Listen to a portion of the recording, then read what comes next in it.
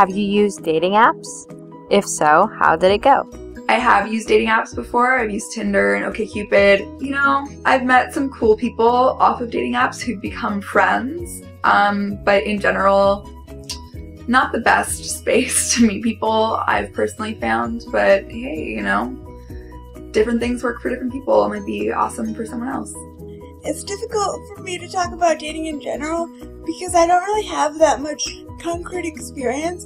I went on like 2 dates in college that were both people I met through online dating, and I think both of them just showed up because they felt bad when they found out I was disabled, or they felt like they couldn't back out or something. So yeah, it was pretty disastrous. Not to mention that one of the guys had written like a poem for me about disabled people that was really creepy and weird. So I don't know what that was. I've used dating apps before. I still have one open that I rarely check ever. And it went okay. When I was able-bodied, I found a really wonderful relationship through a dating app. And after disability, I did go on a couple dates.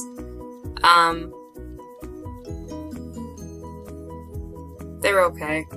But it was definitely tricky trying to figure out whether or not to include my mobility aids in the photos of my dating app profile. And ultimately I decided that yes, I wanted to. But there is such a universal idea that disabled people are unattractive, so there definitely was a big change with how many people would swipe right versus swipe left. Yes, I have. You know, I've done the whole swipe right thing, swipe left thing. Hasn't everyone who's my age? And generally, you know, it's been a pretty good experience. I mean, obviously there's going to be guys that are douchebags on all dating apps, you know, regardless of whether you're disabled or not. In those cases, it's kind of just like, yep, unmatched, we're not compatible, see you later, bye-bye. And to be honest, it hasn't really been over my disability anyways, it's just been not the type of people that I would want to be associated with in that manner. So yeah, generally it's been a-okay.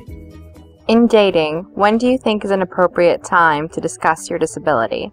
It's hard. I think that different times are appropriate for different people. For me personally, because I, for the most part, can pass as able-bodied. Like if I'm wearing braces, people kind of think that I'm wearing knee braces for sports. So usually I pass as able-bodied. I have to let people know fairly early, just because if I don't, then they won't know why perhaps I'm being such a flake, or they might mistake my illness for disinterest, and they'll be like, well, why haven't I seen this girl in a week, you know?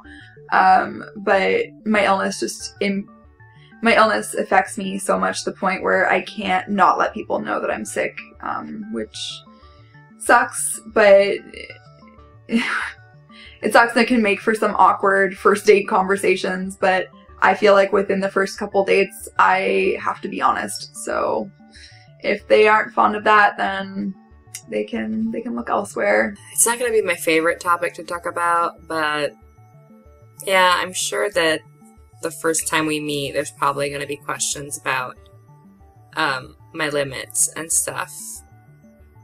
There might be a lot of questions because, like I said, with no representation, people are very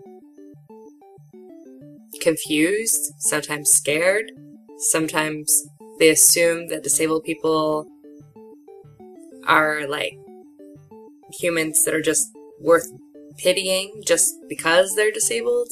There's a lot of really strange attitudes, so there might be a lot of questions, and no, they're not my favorite thing to answer.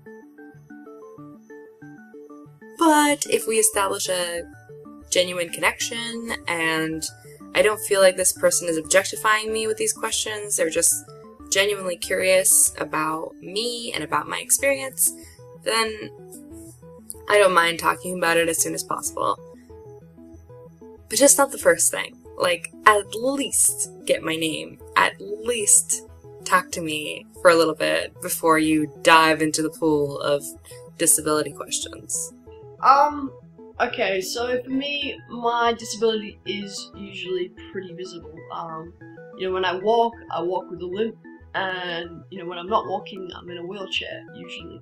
So unless, you know, I meet this person for the first time sitting down, you know, not really doing much, then they're gonna know I have a disability. And nearly everyone that I've dated so far has known me prior. You know, we've been friends prior, so I've known them from school or whatever, so they've known I've been disabled.